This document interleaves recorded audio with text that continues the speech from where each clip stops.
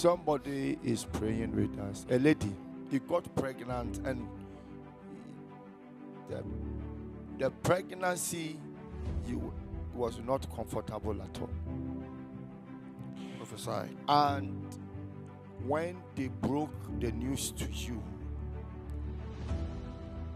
like after 3 months, I think 3 months, they didn't want to check, but the guy, it looked like, okay, the guy that you are with, should I say husband, wanted to know what you are carrying, so they did.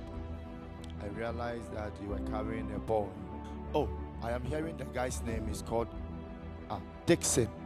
And the boy lasted, in fact, it took a while. He didn't want to be cut.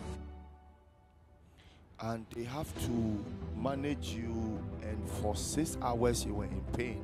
Jesus. Until that child was born. Listen, exactly 6 hours. Jesus. Exactly 6 hours, 19 minutes. 19 minutes. Jesus. 42 seconds. My God. Prophesy. My God. Hey. Prophesy. 45 seconds. The baby have been pulled out. Jesus. They have to tap the baby and take some things out, and the baby started crying. Jesus. I'm seeing a boy on your left, and I'm Prophesy. seeing a girl on your right. Prophesy. Jesus.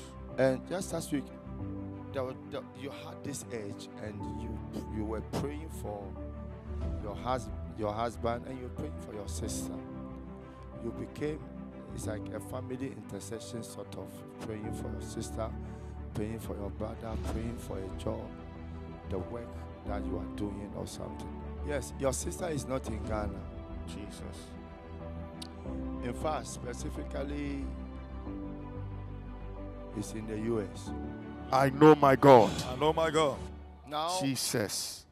the Lord is making you a strong Christian, an intercessor for your husband, Amen. for your baby boy, Jesus. and for your sister. Amen.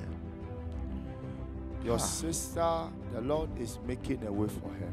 Amen. Your sister is going to be established. Amen. Your sister is going to have her document stable. Amen. Your sister, after 5 solid years, she will enter into 6 years, Jesus. and her documentations will be established. Amen. Your sister will file for your children as her children, My God. and your Thank you, Lord. children will become American citizens. Jesus. Thank you, Lord. Thank you, Jesus. Amen. I pray for your son.